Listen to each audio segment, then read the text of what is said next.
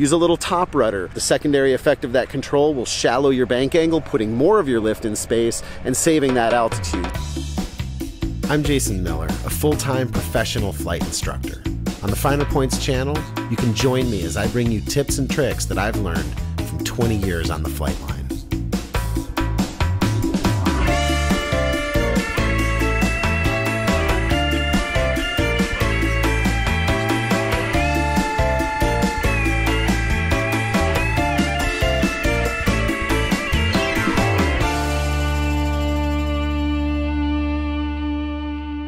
Hello aviators, this is Jason Miller coming to you from Oshkosh 2021, and it's amazing to be here. That's a story for another day. Today we are talking about diversions, and a diversion in flight is any time you cannot, for any reason, complete the flight to your destination and you have to divert to a different airport.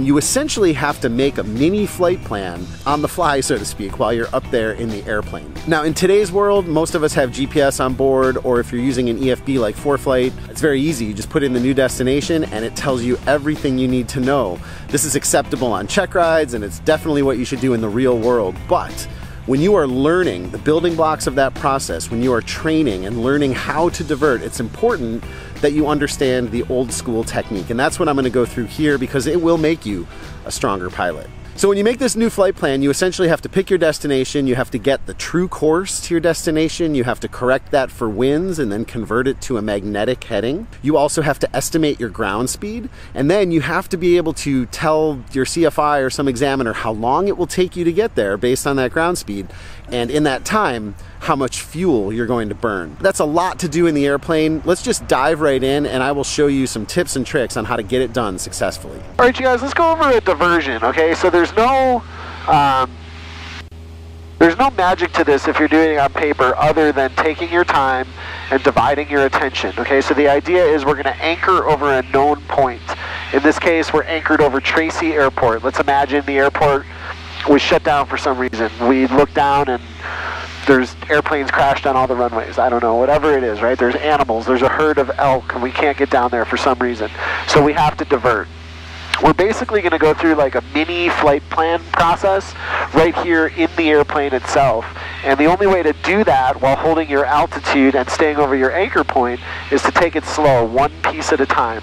Now remember, if you have ForeFlight or you have a GPS on board, you can just go direct to whatever, just put the information into that digital device and you know instantly how long it's going to take you. All you have to do is figure out how much fuel you're going to burn in that amount of time. Most examiners these days want you to understand the equipment on board and are tolerant of you doing that. So, do that on your check ride if you can. But when you're practicing, we're here in the gym. We're trying to build good airmanship, good aeronautical skills. So I'm going to show you how to do this the way we used to do it back in the day and the way I think you should do it the first few times that you practice it, okay? So I've got my pencil, I've got all of my stuff, like I said, perfectly laid out here, and I'm anchored right here over Tracy Airport. So I'm going to go into a pretty shallow bank. I want to hold 3,500.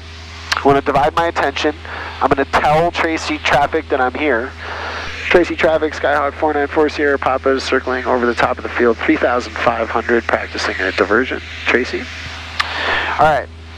Now we're going to divert to Byron Airport. Remember that I said one piece at a time. So I'm going to kind of fly the airplane with my feet here a little bit. Okay, if there is one secret to this process, it is dividing your attention, just doing one little thing at a time.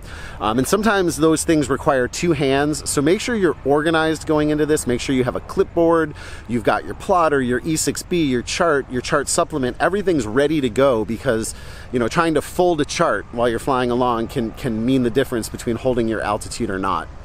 Another thing I want to tell you is don't be afraid to fly with your feet, right? Like if you are in a bank and you start to climb, just push a little inside rudder. You'll get that overbanking tendency, you'll spill some of that vertical lift and the nose will come down.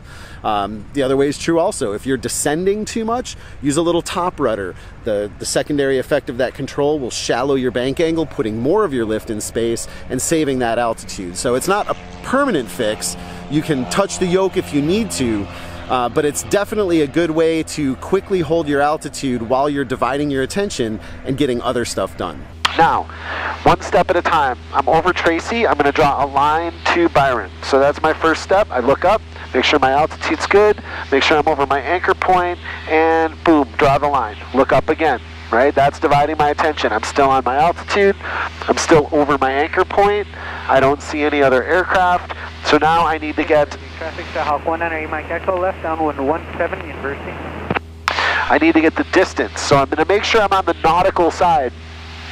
Sometimes I've seen people put black electrical tape on the statute side here so they don't ever get the wrong one. And watch this. See how I'm climbing a little bit?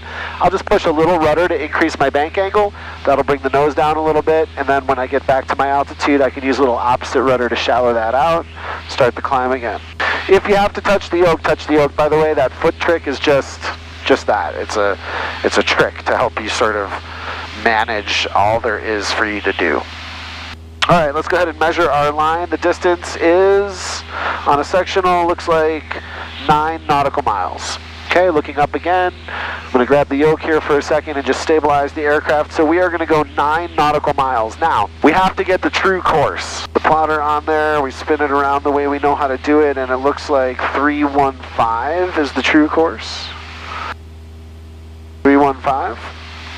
Okay, then we look up again. We're going to keep track of all this. We're going to write it down. We're going to go 315 degrees. Now let's measure the distance. Remember that tip about the tape, so that there's a nautical side and a sectional side to the plotter. Take a piece of black electrical tape and put it along the statute side of the plotter so that you don't make the mistake of using the wrong side in flight. Also remember, this is a sectional scale, so if you are using a terminal chart, you have to divide all those numbers by 2. Today here we're on a sectional, so it's going to be a little bit easier, but the distance from Tracy Municipal looks like 11, looks like, and looking up, see I'm starting to climb, and I'll just kick in a little rudder here to stop that, because I'm in the middle of measuring, and I'm loath to stop measuring. Looks like 12 nautical miles, all right? See how that ended my climb right there? Now I can, when I'm done measuring here, I can grab the yoke again and just get the aircraft under control. I'm still over my anchor point, dividing my attention, which if there was one secret to this whole process, that is it. Now, when we planned the flight, we had a wind mark on the backside of the E6B, right? We had this wind mark. So you should leave that wind mark there, because now in flight, all I have to do is put in 315 and put that wind mark right over my true airspeed of 105. So now I can see immediately it's going to be a 3 degree wind correction angle to the right, and my new ground speed should be 100 knots. This is where the calculations come into play. If my ground speed is 100 knots, and I'm going 12 nautical miles, quantity over time, so 12 nautical miles is going to take just over 7 minutes, okay? So I should expect 7 minutes, and if I'm burning 8.5 gallons of fuel in 7 minutes, I will burn just about 1 gallon. You guys with me so far? So I just told the examiner which way we're flying. We need to convert that to magnetic. We said 315 with a 3 degree wind correction angle to the right. We said, yeah, 3 degree wind correction angle to the right. So 315, 318, minus 13 for variation. East is least, west is best.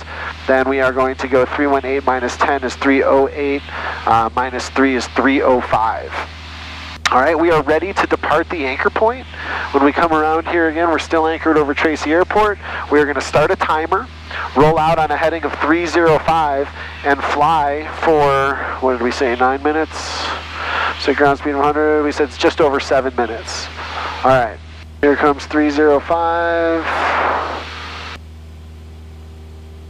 Make sure the mag compass and the heading indicator agree after all that turning. There it is, good. And I can tell you straight away, let's start our timer. Here, you can use this timer here. Oops, I just left it. There it is. Control starts, stops, and resets it. Select gets you to the part, you know, goes through the functions. But there we go. We just departed our anchor point, heading 310, and I can see visually that we're pointed right at Byron Airport. So all of that planning worked. We can now reset this to make sure it matches. Good. And we told the examiner how long it's going to take, how much fuel we're going to burn. It's not as easy as ForeFlight or a GPS, but that's how you divert when you're using paper. All right, aviators, that's all for this episode of the Finer Points. You are now going to go out and practice that diversion technique. I know you're going to be a stronger pilot. I'm standing here in a field of classic airplanes, and that is a classic technique that I just showed you. A huge thanks to you guys for watching this video. Make sure you stay up to date with everything we're doing. You can hit the like button, subscribe to the channel, hit that little alert bell. Come to Facebook, find me on Instagram. The Finer Points puts out tons of content, and it is in large part due to our sponsors. So thanks to the sponsors and also to the patrons. There's tons of bonus content on Patreon, along with monthly Zoom calls with me and much, much more. You can find that at patreon.com/learntfp. And if you were interested in the tips you saw here, our ground school app is just chock full of video flight lessons. If you haven't gotten your free 3-day trial of ground school, make sure that you head over to learnthefinerpoints.com and grab that free trial. I'm Jason Miller, and until next time, be safe and fly your best.